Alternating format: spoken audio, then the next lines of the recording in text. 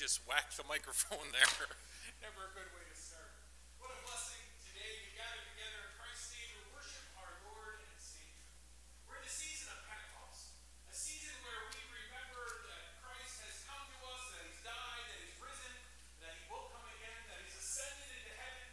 We've celebrated the Pentecost, where the Holy Spirit has descended on the earth, come into the lives of people.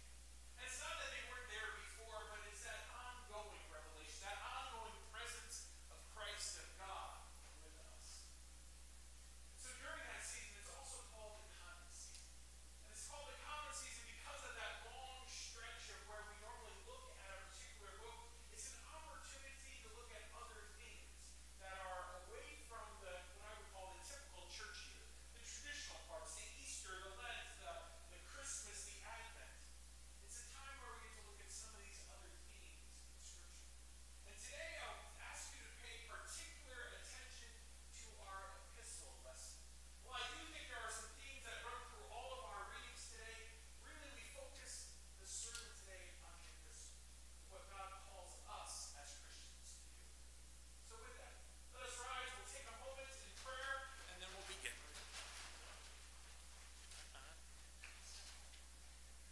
They're telling me my mic is not close enough to my mouth. And during the first hymn, I'm going to go get a new battery because my battery's dead. Give me 1 second. Give me 1 moment. Let me grab a battery so that they can join us from online. Think to yourself what God would have you do in this moment.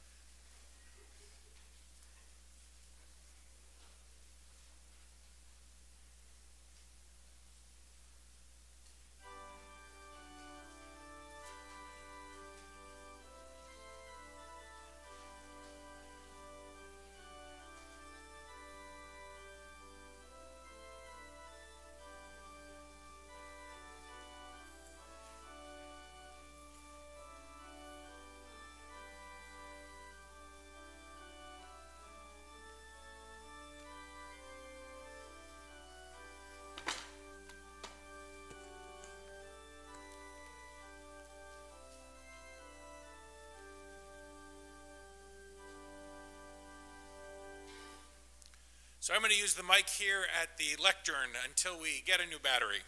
And with that, we make our beginning. In the name of the Father, and of the Son, and of the Holy Spirit. Amen.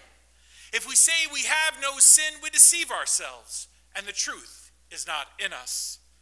But if we confess our sins, God, who is faithful and just, will forgive our sins and cleanse us from all unrighteousness. We pause for a moment of silent confession.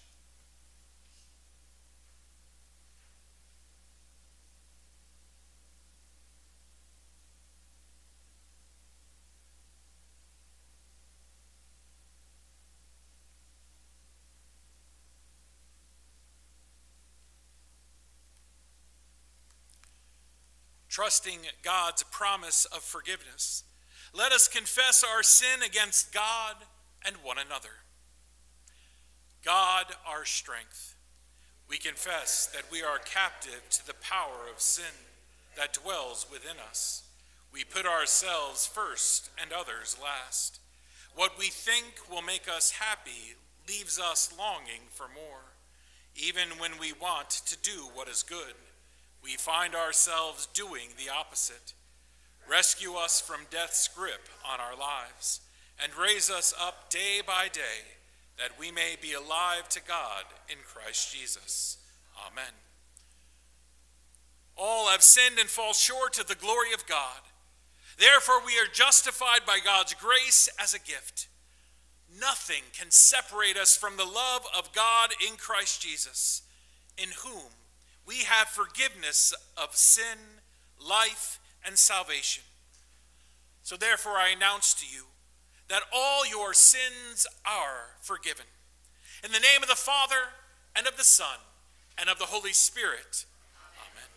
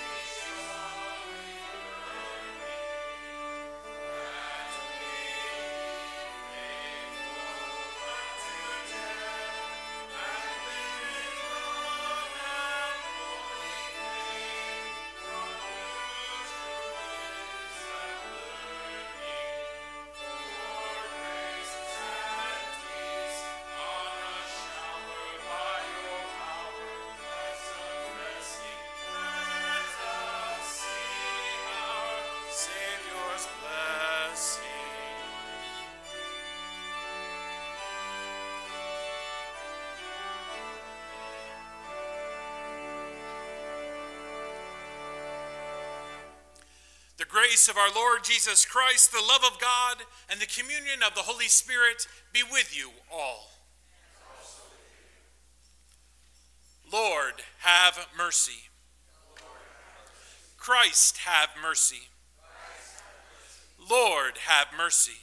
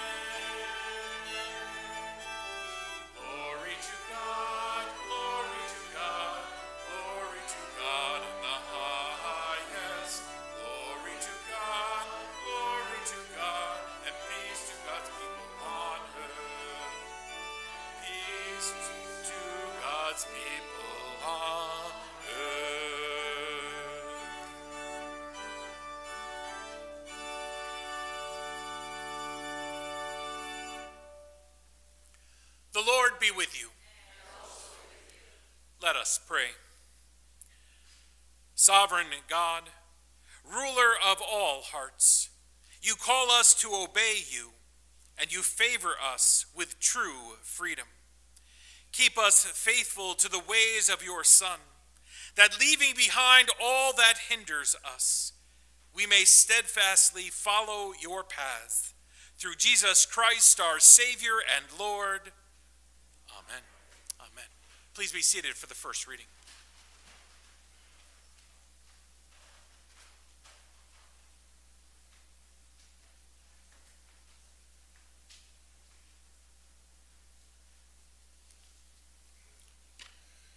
The first reading for this third Sunday after Pentecost comes from 1 Kings chapter 19, starting at the 9th verse.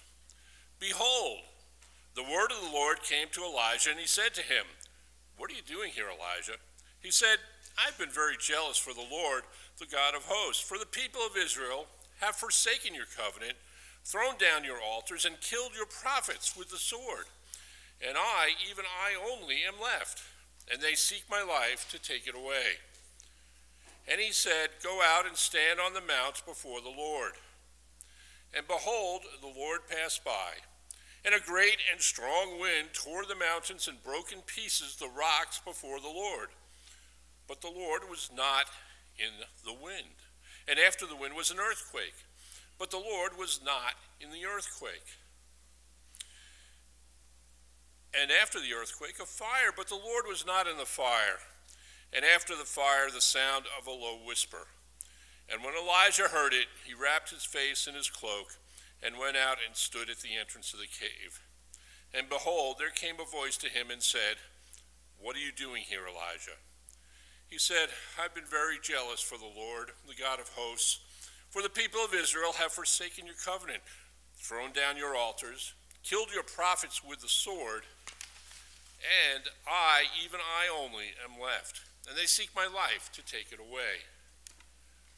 And the Lord said to him, "Go, return on your way to the wilderness of Damascus, and when you arrive you shall anoint Hazael to be king over Syria, and Jehu the son of Nimshi you shall anoint to be king over Israel, and Elisha the son of Shaphat of Abel-Meholah you shall anoint to be prophet in your place. And the one who escapes from the sword of Hazael shall Jehu put to death, and the one who escapes from the sword of Jehu shall Elisha put to death. Yet I will leave 7,000 in Israel, all the knees that have not bowed to Baal, and every mouth that has not kissed him." So he departed from there and found Elisha, the son of Shaphat, who was plowing with 12 yoke of oxen in front of him, and he was with the 12th. Elijah passed by him and cast his cloak upon him. And he left the ox and ran after Elijah and said, "Let me kiss my father and my mother, and then I will follow you." And he said to him, "Go back again, for what have I done to you?" And he returned from following him and took the yoke of oxen and sacrificed them and boiled their flesh with the yokes of the oxen and gave it to the people, and they ate. Then he arose and went with Elijah and assisted him. This is the word of the Lord. Our psalm today is from Psalm 16. "Preserve me, O God, for in you I take refuge." I say to the Lord, "You are my Lord. I have no good apart from you." As for the saints in the land, they are the excellent ones, in whom is all my delight. The sorrows of those who run after another God shall multiply. Their drink offerings of blood I will not pour out, or take their names on my lips. The Lord is my chosen portion and my cup. You hold my lot. Lines have fallen for me in pleasant places. Indeed, I have a beautiful inheritance. I bless the Lord who gives me counsel. In the night also my heart instructs me. I have set the Lord always before me. Because he is at my right hand, I shall not be shaken. Therefore my heart is glad, and my whole being rejoices. My flesh also dwells secure. For you will not abandon my soul to Sheol, or let your Holy One see corruption. You make known to me the paths of life. In your presence there is fullness of joy. At your right hand are pleasures forevermore. Glory be to the Father, and to the Son, and to the Holy Spirit, as it was in the beginning, is now, and will be forever. Amen. Preserve me, O God, for in you I take refuge. Our second reading is from Galatians chapter 5, beginning at the first verse. For freedom Christ has set us free. Stand firm, therefore, and do not submit again to a yoke of slavery. For you were called to freedom, brothers. Only do not use your freedom as an opportunity for the flesh, but through love serve one another. For the whole law is fulfilled in one word: you shall love your neighbor as yourself. But if you bite and devour one another, watch out that you have not consumed by one another. But I say, walk by the Spirit, and you will not gratify the desires of the flesh. For the desires of the flesh are against the Spirit, and the desires of the Spirit are against the flesh. For those are opposed to each other, to keep you from doing the things you want to do. But if you are led by the Spirit, you are not under the law. Now the works of the flesh are evident: sexual immorality, impurity, sensuality, idolatry, sorcery, enmity, strife, jealousy, fits of anger, rivalries, dissensions, divisions, envy, drunkenness, orgies, and things like these. I warn you, as I warned you before, that those who do such things will not inherit the kingdom of God. But the fruit of the Spirit is love, joy, peace, patience, kindness, goodness, faithfulness, gentleness, self-control. Against such things there is no law. And those who belong to Christ Jesus have crucified the flesh with its passions and desires. If we live by the Spirit, let us also walk by the Spirit. This is the word of the Lord.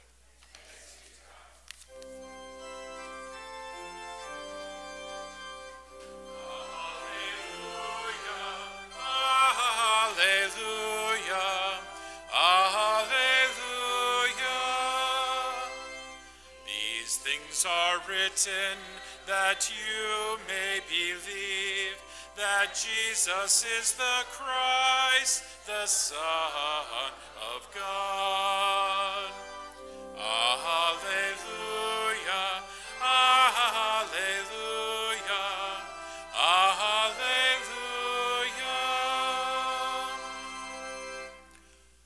The Holy Gospel according to St. Luke, the 9th chapter. When the days drew near for Jesus to be taken up, he set his face to go to Jerusalem. And he sent messengers ahead of him, who went and entered a village of the Samaritans to make preparations for him. But the people did not receive him, because his face was set toward Jerusalem. And when his disciples James and John saw it, they said, "Lord, do you want us to tell fire to come down from heaven and consume them?" Jesus turned and rebuked them. Then they went on to another village. And as they were going along the road, someone said to him, "I will follow you wherever you go." Jesus said to him, "Foxes have holes and birds of the air have nests, but the Son of Man has nowhere to lay his head." To another he said, "Follow me." But he said, "Lord, first let me go bury my father." And Jesus said to him, "Let the dead bury their own dead. But as for you, go and proclaim the kingdom of God." Yet another said, "I will follow you, Lord, but let me first say farewell to those at my home." And Jesus said to him, "No one who puts his hand to the plow and looks back is fit for the kingdom of God." This is the gospel of the Lord.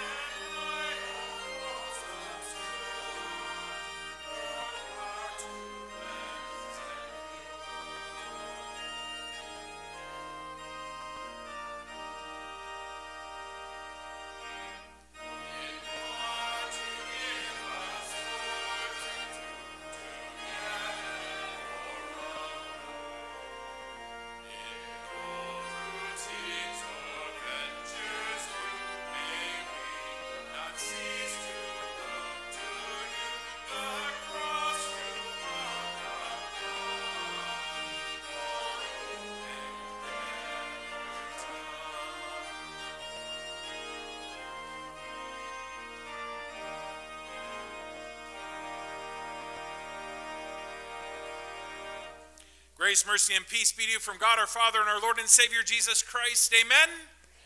Amen. Please be seated. It's always nice when it works out that the hymn that you sing prior to the sermon actually fits your theme.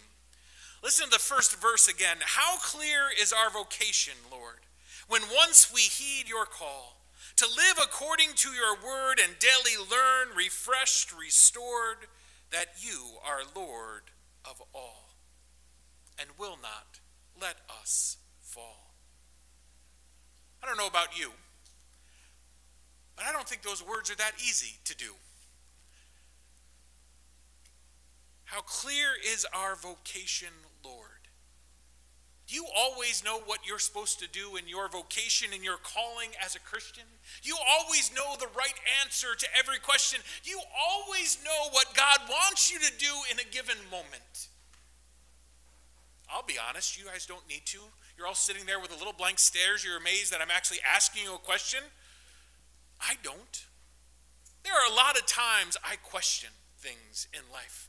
There are a lot of times when I wonder, what is it I should do in this moment? There's a lot of times where my life feels like it's at odds with itself, where I'm struggling between doing this or this.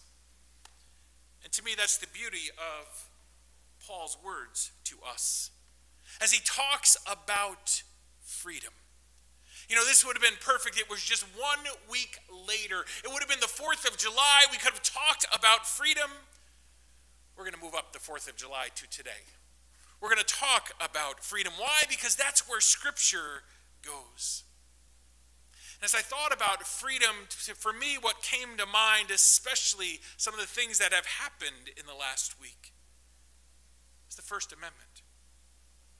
Congress shall make no law respecting an establishment of religion, prohibiting the free exercise thereof, abridging the freedom of speech, freedom of the press, or the right of people peaceably to assemble, to petition the government for a redress of grievances. I really like the U.S. Constitution. I'm one of those wacky people that actually reads it every year. It's a part of my own tradition. It's one of those things that I don't know where it came from, but growing up, I was given this little pocket-sized Constitution. Let me be clear, I also read Scripture. I don't just read the Constitution. I only read that once a year. Scripture I read on an ongoing basis. But I read it once a year. And so often I'm amazed because, let me be clear, I don't think it's perfect by any stretch. But I'm amazed at the way our forefathers looked at these documents, those who came before us, the way they created this idea of what it meant to be a country. And I am one that does take pride in the U.S. I think we do some wonderful things. I don't think we're perfect. I think we have a lot to learn. I think we're very young in so many ways, but this idea of freedom, the freedoms that we enjoy, the freedoms that we are able to express. When I look at the world around us, I struggle at times to understand how people can think a certain way. I struggle to understand that with the freedom that I enjoy, how can they treat others in that way? When I look at the world, I'm not just talking about overseas. I'm talking about those around me. We see this world on display around us. We actually see it today as people exercise their rights for, as the amendment says, a redress of grievances. I don't know how that gets signed. I don't actually often have to think through what that actually means in life. But what I love about it, what I love about this amendment, what I love about freedom, is that if I am going to be a supporter of freedom, it means at times that I have to submit myself to others. That while I might not agree with what someone else is saying or believing in, if I believe in freedom, I believe they have the right to say that. I believe they have the right to protest. I believe they have the right to march. I believe they have the right to speak. Notice that word. Speak. Not scream at each other. Not ignore one another. But talk with each other. It means I should support their right to assemble. That to me is one of those weird parts of this country. Is that inherent, baked into who we are, is a freedom that's set apart, where we where we are supposed to support one another, even when we don't agree. And so we have this situation that can be a challenge. But I think that freedom comes from a certain place. I actually think that freedom is exactly what Paul is speaking of today in the epistle lesson.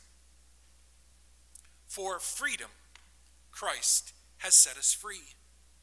Those words are huge. It's not just a simple sentence, it's a huge understanding that gets packed into that exact wording. For freedom, Christ has set us free. First and foremost, we have to remember, we have to understand where we are, that we have not set ourselves free, that we couldn't do it on our own. Look at the Old Testament, look at what Elijah was going through. It's very simple to see that we can't make this happen. There's a reason we confess our sins before God, because we can't make ourselves perfect. No matter how hard we try, no matter what we've done in life, we all know that there are struggles within. And so Christ steps in that moment. And we celebrated that as a part of Easter. We remembered that, but we've already done it as a part of our service where our sins are forgiven. And so Christ is the one who sets us free. Frees us from the bonds of sin, frees us from the penalty of death. And he does this on his own. It's part of the mystery of faith. It doesn't make sense why God would love us. Loves me, yes, but loves us. Each and every one of us. Those that have gathered in this place, but those that are out on the street. Those people that make you uncomfortable. God died for their sin. And he simply does it for freedom's sake. John 8:36, if the Son has set you free, then you are free indeed. For freedom, Christ has set you free. Stand firm, therefore, and do not submit to a yoke of slavery. According to Hebrew law, there are 613 laws. 613 ceremonial and laws and regulations. All these things that you had to do, ways of cleaning yourself, ways of being prepared to receive God's love. And the Israelites couldn't live up to those 613. I know I can't myself. I like pork. That's one right there. And those are the light ones. Those aren't the ones dealing with relationship. Those aren't the ones dealing with other people. That's simply a regulation on what I can eat. For freedom, Christ has set you free. And Christ fulfills all of these laws for us. For each and every one of us, Christ goes to the cross for us. It's a deeply personal thing, because it affects me individually as one that Christ loves. But I can't just see it that way. It can't just be about me. Because when Christ goes on the cross, he dies for the sins of all people. But he doesn't stop there in these words. For freedom, Christ has set you free. Stand firm, therefore, and do not submit to a yoke of slavery. I have set you free, Christ says. Don't throw other things on yourself. Don't throw a yoke on your own shoulders that takes you away from that freedom. Because with freedom comes trust. With freedom comes choice. All of a sudden, we are free to live our lives as we would choose. No longer do we submit to that yoke of slavery, that yoke of sin. God has taken that away. And he said, you are mine, now go and live differently. And so we are warned to not come under another yoke. For you were called to freedom, brothers and sisters. Only do not use this freedom as an opportunity for the flesh, but through love, serve one another. So we are set free by Christ, and he calls us to live in that freedom. And the question becomes, then how are we to act? If we are free, if we can do what we choose to do, if we can choose to do whatever we want, how are we to live as Christians? And even as we talk about freedom in this country, that same reality is true. Think about it for a moment. If you took the subway here, you probably paid a fare. You swiped your card. You got on the subway and you came here. You didn't duck under the turnstile. You didn't jump over. You didn't wait for someone to hit the emergency bar and walk in that way. Because if you had, you could have been arrested. Probably not that bad. Could have been fined. If you drove here, you drove on a specific side of the road. You stopped at stoplights, you stopped at stop signs, you turned where appropriate, or hopefully you did. Because we agree to live in that way, even though I have the freedom to drive on the other side of the road, even though I have a freedom where I can jump, well, I might be able to jump the turnstile.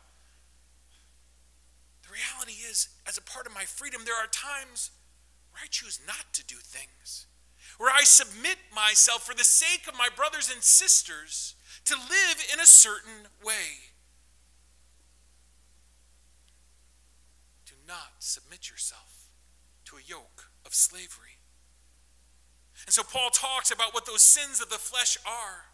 The works of the flesh are evident: sexual immorality, impurity, sensuality, idolatry, sorcery, enmity, strife, jealousy, fits of anger, dissensions, divisions, drunkenness, orgies, and things like these. It's an interesting list Paul puts together. Because it's not just these sins that we would place up here that are on the top of the list. Because some of these I'm guessing that you can't relate to. Maybe you can.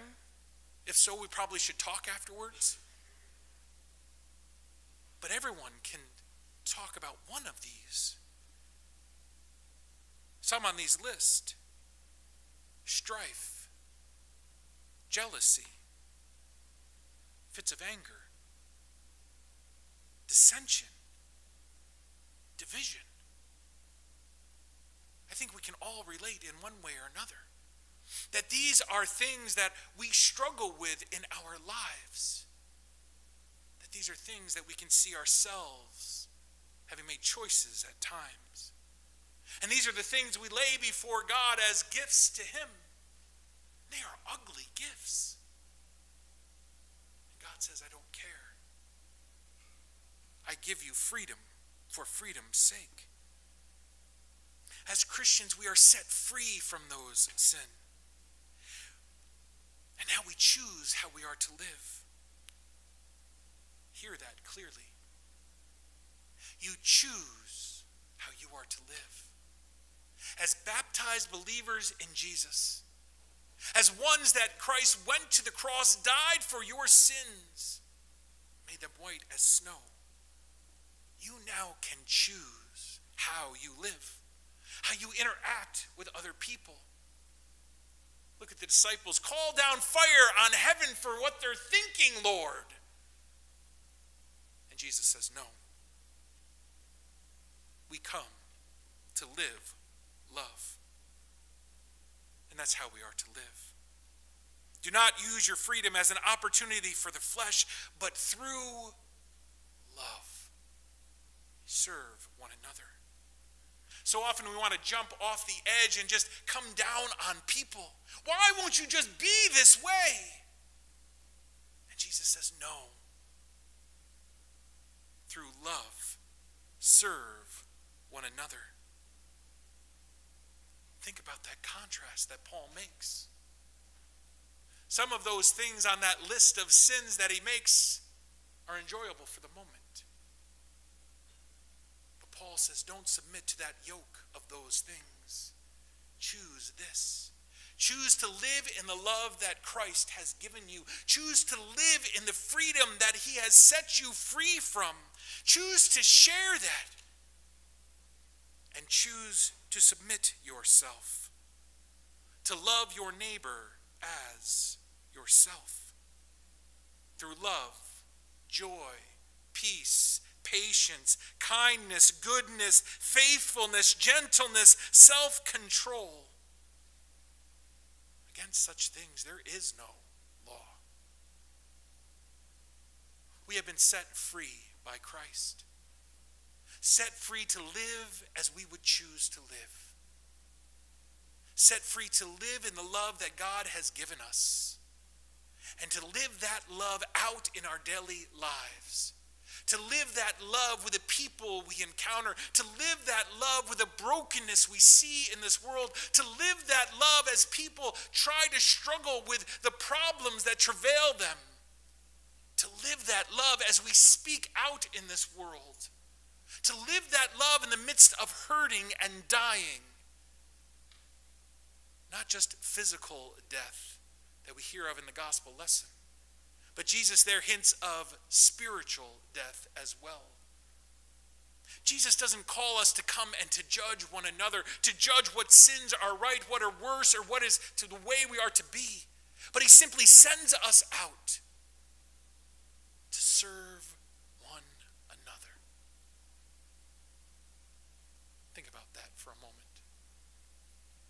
To serve. Not in anger, jealousy, fits of rage, but through love.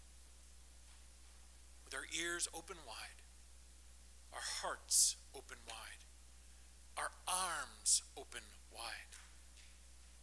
What would this world look like if we actually listened to what Paul asks us to be? What Jesus teaches on over and over and over and over again. To live love. Those are the words I leave with you. How do you, as one who has been set free by Christ, through love, through living love, serve those around you? When you answer that, you are living the life of a Christian. To Christ be the glory. Amen.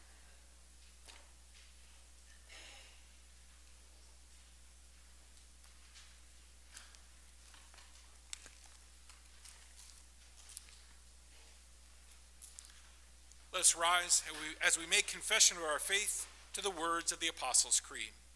Together with our sisters and brothers in Christ throughout the world, we confess the Christian faith.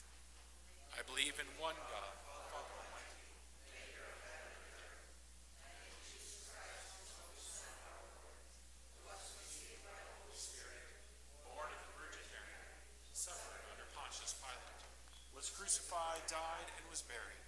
He descended into hell. The third day he rose again from the dead.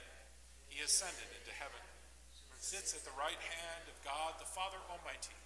From thence he will come to judge the living and the dead. Believe in the Holy Spirit, the holy Christian church, the communion of saints, the forgiveness of sins, the resurrection of the body, and life everlasting. Amen. Today, as you hear the words, "In peace let us pray to the Lord," please respond, "Lord, have mercy." For boldness in prayer, that the church would have the zeal of Jesus Christ, who set his face to go to Jerusalem, who lived love every day of his life, to share with us the freedom that we have as he goes to the cross. Let us pray to the Lord. For all pastors and church workers, for each of us as we labor in proclaiming God's steadfast love and living that love in our daily lives, announcing freedom from the yoke of slavery to sin, pointing all toward the cross of Christ. Lord, may it never be in vain, but may you work through us to share that gospel-proclaimed message, that love incarnate with the world. Let us pray to the Lord. For Christian homes, that they would never be a stumbling block to the kingdom of God, but would be places of love, of growth, of the fruit of the Spirit. Let us pray to the Lord. For our president, our governor, the legislature and magistrates, that God would grant them insight and wisdom, direct them to punish evildoers, reward the righteous, and strive for peace, to work through ideas of justice and care. Let us pray to the Lord. For those in our prayer requests, for Rajmati, friend of Sonam Chodin, for Walter, father of David Shields, for Sonam Chodin, for the family of Kathleen Alms. Lord, and all those who struggle in this time, struggle with thoughts, struggle with issues at home, struggle with homelessness, and all those other things that come on our hearts and minds, those we lift up before you now in this silence.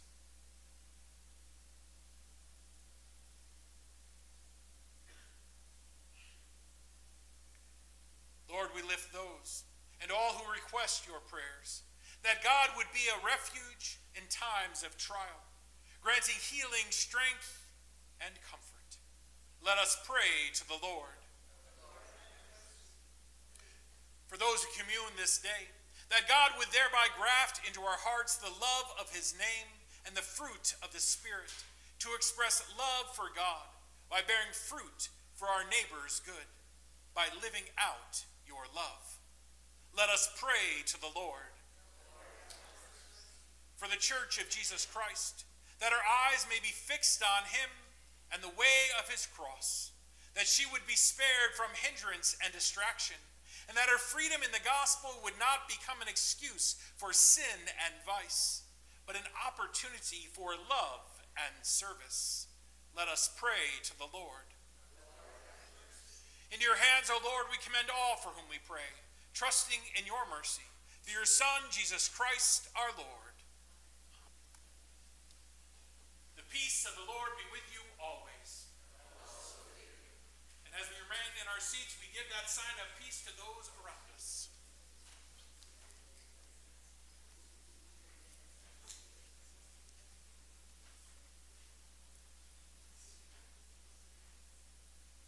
And during this time of COVID, we remain with our offering in the center aisle. You're welcome to place something in as you come up, as you go back at any time, or as you need, as you choose. With that, we continue with our offertory.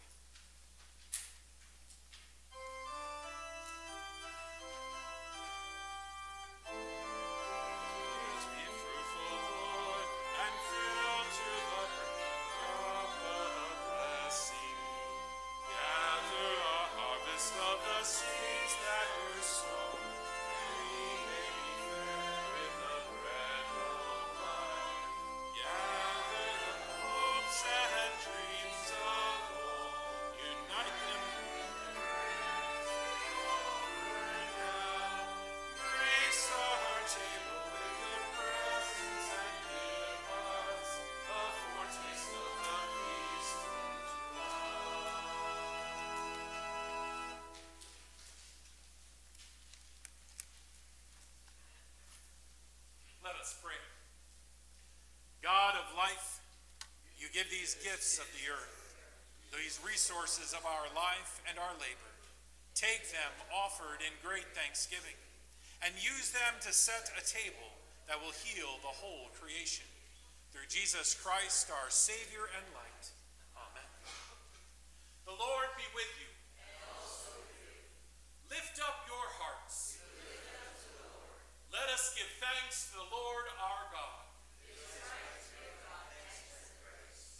It is indeed right and salutary that we should at all times and in all places offer thanks and praise to you, O Lord, Holy Father, through Christ our Lord, who on this day overcame death and the grave, and by his glorious resurrection opened to us the way of everlasting life. And so with the church on earth and the hosts of heaven, we praise your name and join their unending hymn.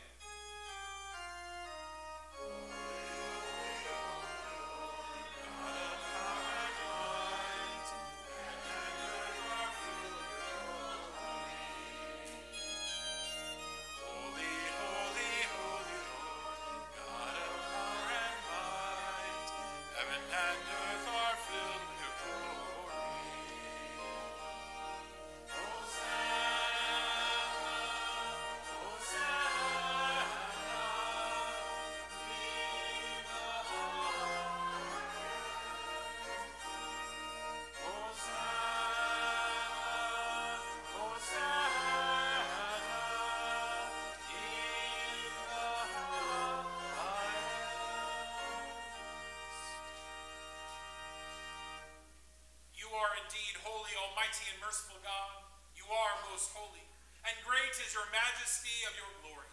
You so loved the world that you gave your only Son, so that everyone who believes in him may not perish, but have eternal life. We give you thanks for his coming into the world to fulfill for us your holy will, and to accomplish all things for our salvation. And so in the night in which he was betrayed, our Lord Jesus took bread, and when he had given thanks, he broke it and gave it to his disciples and said, "Take, eat. This is my body, which is given for you. This do in remembrance of me." In the same way also he took the cup after supper. And when he had given thanks, he gave it to them, saying, "Drink of it, all of you. This cup is the New Testament in my blood, shed for you for the forgiveness of sins. This do as oft as you drink it in remembrance of me. For as often as we eat of this bread and drink of this cup, we proclaim the Lord's death until he comes. Christ has died. Christ is risen. Christ will come again. Remembering, therefore, his salutary command, his life-giving passion and death, his glorious resurrection and ascension, and the promise of his coming again, we give thanks to you, O Lord God Almighty, not as we ought, but as we are able. We ask you mercifully to accept our praise and thanksgiving, and these your own gifts of bread and wine, so that we and all who share in the body and blood of Christ may be filled with heavenly blessing and grace, and receiving the forgiveness of sin, may be formed to live as your holy people, and be given our inheritance with all your saints. To you, O God, Father, Son, and Holy Spirit, be all glory in your church, now and forever. Amen. As sisters and brothers in Christ, we pray. Our Father, who art in heaven, hallowed be thy name. Thy kingdom come, thy will be done, on earth as it is in heaven. Give us this day our daily bread, and forgive us our trespasses, as we forgive those who trespass against us. And lead us not into temptation, but deliver us from evil. For thine is the kingdom, and the power, and the glory, forever. Amen. The gifts of God for the people of God.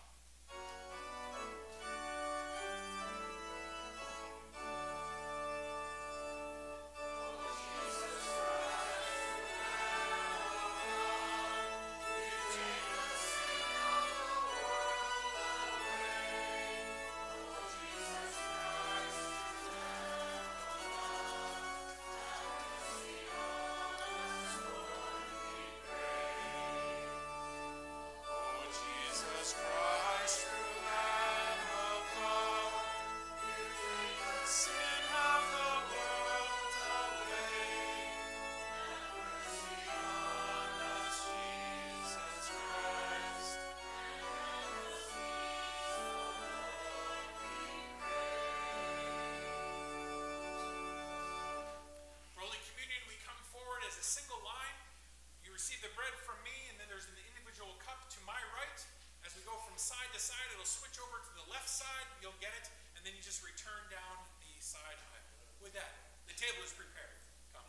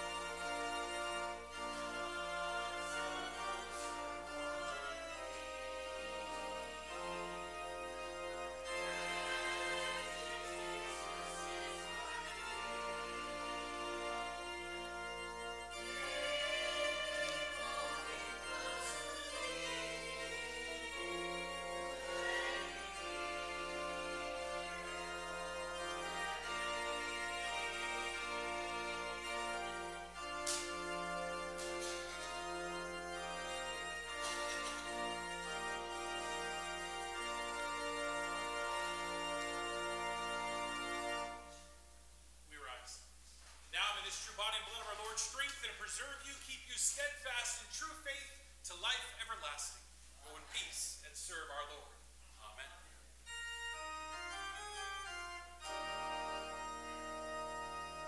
Lord, now that your servant departs, may there be peace, for I have seen the glory of your redeeming grace.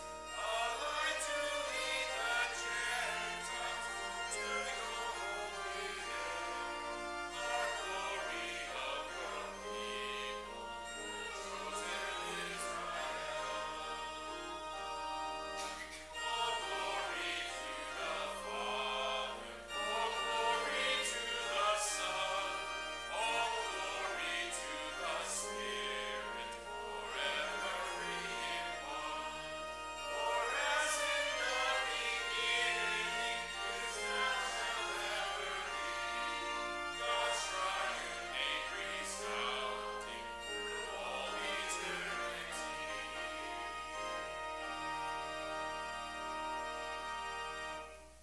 Let us pray. God of our ancestors, God of all people, before whose face the human generations pass away, we thank you that as the broken bread was gathered into one loaf, the broken fragments of our history are gathered up and healed by the redeeming act of Christ. Send us forth in peace. Form us into what we celebrate, the body of Christ in this world, that we might live love. Nourished by this sacrament, give us strength and courage to serve you in daily life with joy and singleness of heart. In the name of Christ we pray. Amen. Please be seated for our announcements.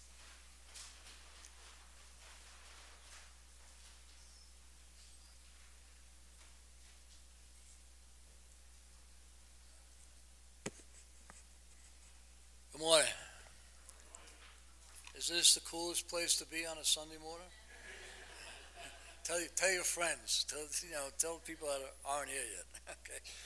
I'd like to thank Bishop Case again for another beautiful service. Thank you. Summer Bible Fellowship classes are resumed again, right? At 10 o'clock in the morning on Sunday morning. The barrels for the Dominican Republic. We got till the end of July. We're going to try and fill them up. They need medical supplies, food, dry food, stuff like that. Summer clothes, adults and children, summer clothes. Not winter clothes, summer clothes. All right. Bishop Case is going to talk about this, but in your flyer, what did I do? I lost it. All right. Oh, here it is. You received a circular, Living Love. That's the upcoming Atlantic District Convention, which is in July 22nd and 23rd. On this, on the back, the Atlantic District has missionary funding, and they're asking people to donate. It tells you how to do it. If you do it here at church, you write the check out to the Atlantic District, LCMS. You can put it in a white envelope, put Atlantic District on it, leave it in a collection box, and I'll bring it to the convention on the 22nd. Bishop Case will mention some more about it. Want to say something about it? Sure, I can say something about it. It's just what this does is supports the ongoing work of our churches together. So all the district is, remember, is just our 97 churches as we come together as one. And so these are churches from basically our northernmost is on Scroon Lake. It's called Sunrise.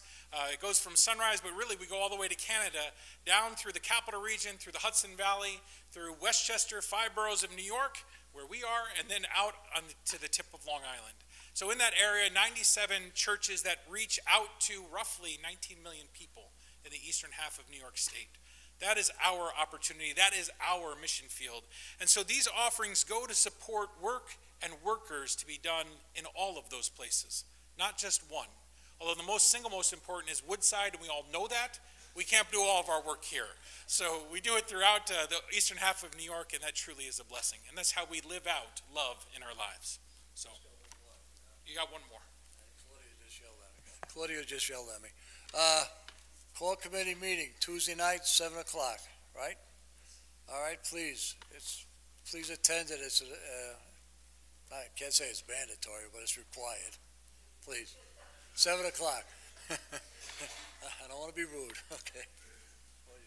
In the freedom that you have, your choice is to be there. That's what I think I heard.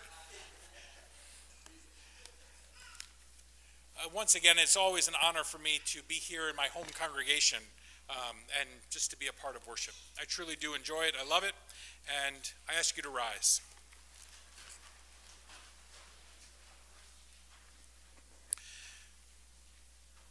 Go out into the world in peace. Love the Lord your God with all your heart, with all your soul, with all your mind, and love your neighbor as yourself. May the Almighty God, the Father, Son, and Holy Spirit bless you now and forever. Amen.